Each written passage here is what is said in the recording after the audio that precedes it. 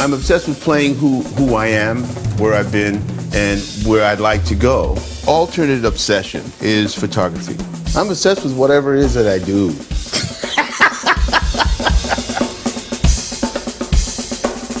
I'm obsessed with the history. It's about the foundation.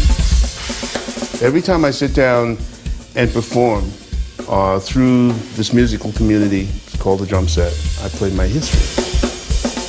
Where I've been, what I've learned, everything that I've experienced up to this point, right this minute, is what I'm performing. When I play these cymbals, names like Bob, Lenny, Pagnotti, Leon, all those guys were my guys. So all of that is in that cymbal.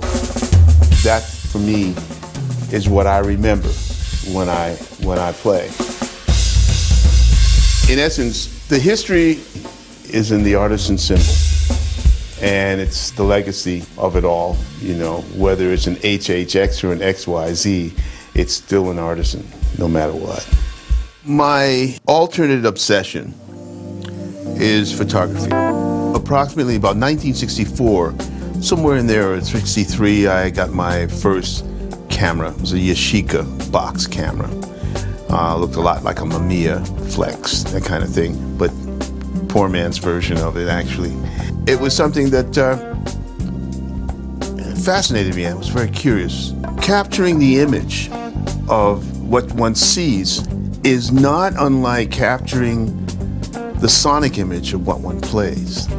And so there's a tie-in, and you'll find that there are many musicians, one being Miles Davis, great painter, another being Wayne Shorter, great painter. Wayne plays what he sees.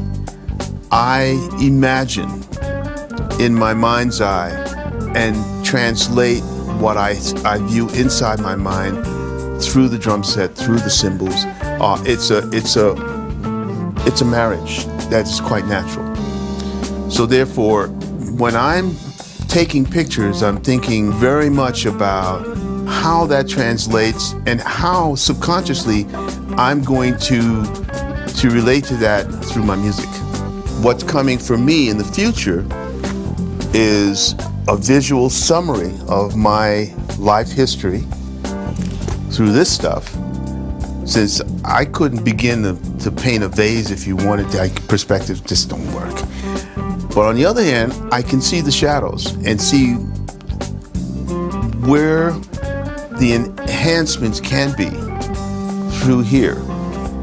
And in this way, present my feelings sonically in the same way when I play through my instruments at the drum set. And that's my obsession.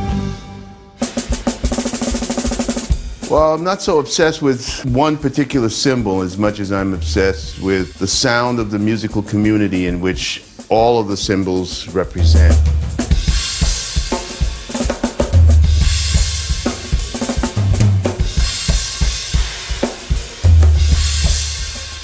I need to have them all connected to each other sonically.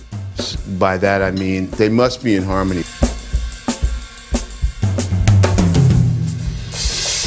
The whole objective is to learn how to summon the sound. Please come and join me now.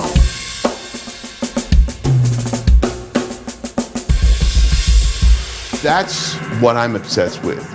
It's how the cymbals and the drums and every aspect of the drum set community works together to create what I internally envision as my personality coming through it.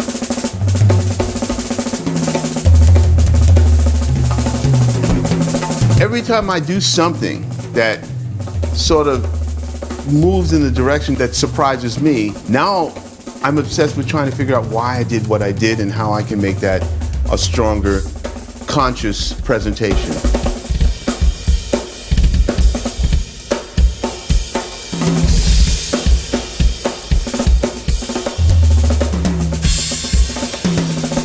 it's a constant round robin, if you will, of like, wow, I didn't know that.